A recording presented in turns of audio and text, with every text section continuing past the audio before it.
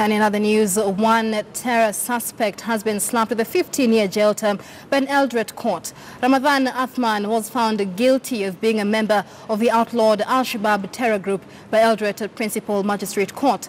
Athman was arrested in Kip Karen Estate in Eldoret on the 16th of June 2016 and charged with possession of articles connected with the commission of a terrorist act. Eldoret Senior Principal Magistrate Charles Obulusta said during the ruling that Athman's offence would have attracted a maximum penalty of 20 years in prison, but has reduced it to 15 years in jail.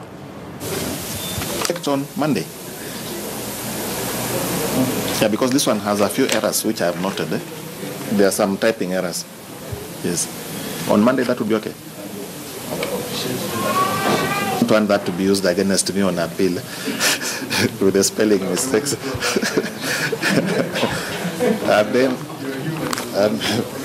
And then you'll say that the officer was not in his judicial mind.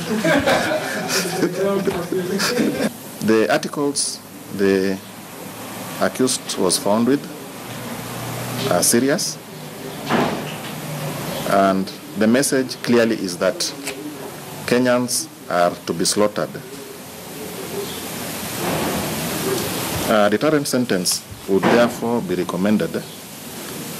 Based on what has been said earlier, the accused person will be sentenced to serve 15 years imprisonment